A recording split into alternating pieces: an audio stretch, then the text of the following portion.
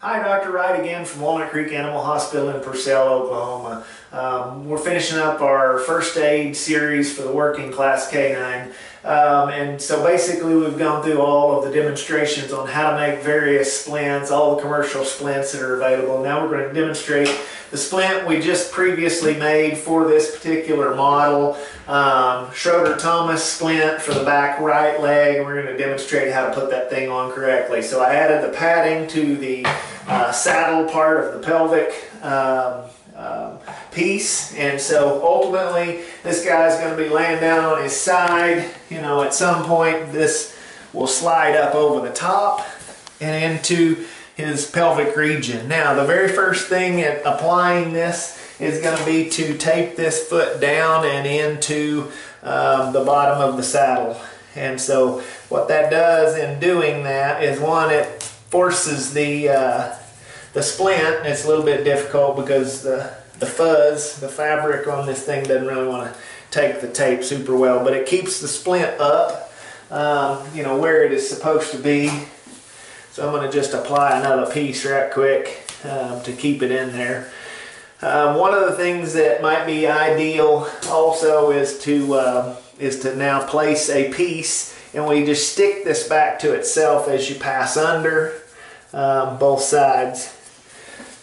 So now we've kind of trapped that foot so it can't move one way or the other. And then we start, and I like the elasticon tape, which is stretchy for this next section.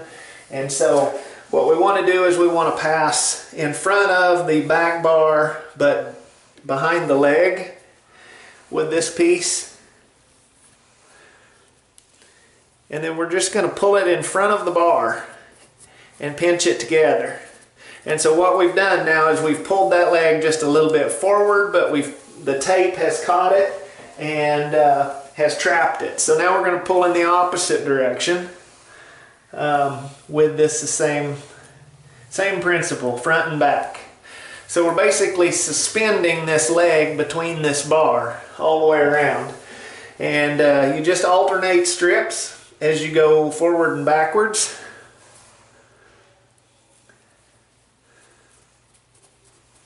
Just try not to, you know, pinch it too tight or pull it too tight one direction or the other. And ultimately what we're going to end up with is a splint that has completely isolated this entire leg, or immobilized this entire leg except for the specific hip joint is all.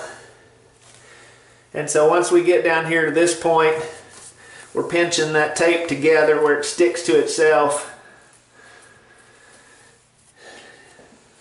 You can put your last piece onto the foot, is acceptable as well. And so at this stage you can take this elasticon tape, and if you wanted we could wrap the whole thing with it, or you can use something like vet wrap or Coban, which is only going to be on for a short period until you get to veterinary care to where it can be addressed further. But this just keeps the limb in place. It's a little more difficult, you know, to get this particular apparatus too tight, and that's one of the reasons I like them, you know, for a splint. Now, if we have to, we're going to stand him back up. If we have to go over the back, we're okay with doing that. Just don't pull this too tight. So we're just going to come back across. Now on male dogs, if this is going to be on for several days, and female dogs, before you can get off of the mountain and get to veterinary care, you have to be cognizant of the fact that you possibly have covered up their prepuce or their vulva, so urination becomes difficult. So just make sure that that is adequately removed from those two areas. But that's a pretty well placed Schroder Thomas splint for field application for any hind limb fracture in the dog. Process works the same way on the front leg with this particular splint. Again, remember you have to make a individual splint for all four limbs so that it fits properly. And we'll move on to the application of the spica splint next.